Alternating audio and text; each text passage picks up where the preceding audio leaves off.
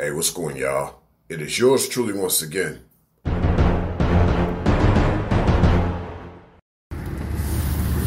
For those that prefer monogamy, as a disclaimer, I'm not bashing monogamy, but I believe that in some cases, one that is reconsidering monogamy, whether to accept or reject it, I believe that this podcast is for you. So check this out. See, first and foremost, I want to get right to the point about a lot of things. Well, usually in the case of where, they have this thing out there in the world called polygamy, but it's really polygyny. But basically, a lot of people who have a stigma towards it, or they've accepted it, but they still have their old monogamous viewpoints about it, that they just have tried to, modify it for polygyny. They'll say things like, well, if you cannot afford her, what makes you think that you can afford more than one woman if you can't afford her? But really think about it this way. It's not that you can't afford her. You cannot afford her problems. Once again, it's not about you being unable to afford her. It's about you not being able to afford her problems. And I don't think any man wants to be putting up with the problems of the feminine, whether he has more than one woman or not. So in the case of monogamy, keep this in mind. You got to deal with the problems of that only one chick the whole time. You ain't got to deal with that. You can keep it moving.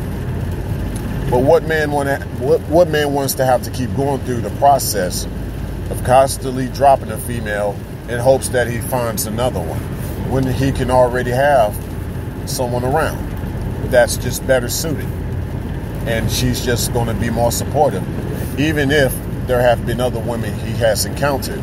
So that's really the beauty of not really sticking with monogamy. But yeah, going back to just the subject at hand of why one would probably avoid monogamy for most of the feminine. Well, you just keep in mind of what comes into play with that. They say that the game intensifies when you have to deal with only one woman, basically. Like, because you have to be around her all the time. You got to figure out how to keep things going, how to keep her on her toes, how to keep her from peeping on you. All this game. And of course, y'all know at my channel, I'm not about all those games.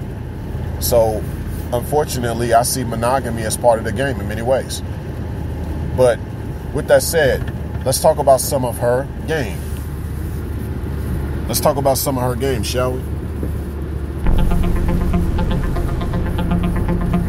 So, with that said, talking about some of her game. Well, she does things like looking your cell phone when you're not around. She finds ways to eavesdrop on you, especially if you have social media. She has other girlfriends or other peoples that have been low-key watching you and you didn't realize it. She has certain ways of critiquing you, and then she calls herself vetting you. I might as well switch it up. A real man doesn't put up with a chick trying to vet him, and a real woman does not try to vet a real man. What's the need for it? He's a real man, right? He's shown you that. The typical males, I get it. You don't know what you're getting yourself into, sweetie. You just want to make sure you don't get caught up in whatever his drama and games are. But with a real man, there's no worries about that. So a man doesn't put up with that, as I've said before. In regards to you getting around the ideal type of feminine, she has to be very prototypical. But the last time I checked, the prototype does not test the tester. Okay? So when you get a chick trying to test you, she may say she's vetting you, but she's trying to test you, whether through giving you the S test, she's trying to test you in different ways. No, never get around a chick that's trying to test you, nor vet you. Trying to sweat you, you know, making you sweat. A real woman won't put you through all that stuff, right? But getting back to the monogamy side of all this, a real woman doesn't pressure you about monogamy either. And that's why you avoid monogamy from most of the feminine, because most men don't get anything out of it anyway. They don't. They don't get anything out of it. You just get an insecure chick that is just going to constantly still be on you about everything. No matter how much you do to prove to her that you're only doing things for her, it's never going to be enough. No matter what you do, it's never going to be enough. And that's why you avoid monogamy from most of the feminine. Thanks a million.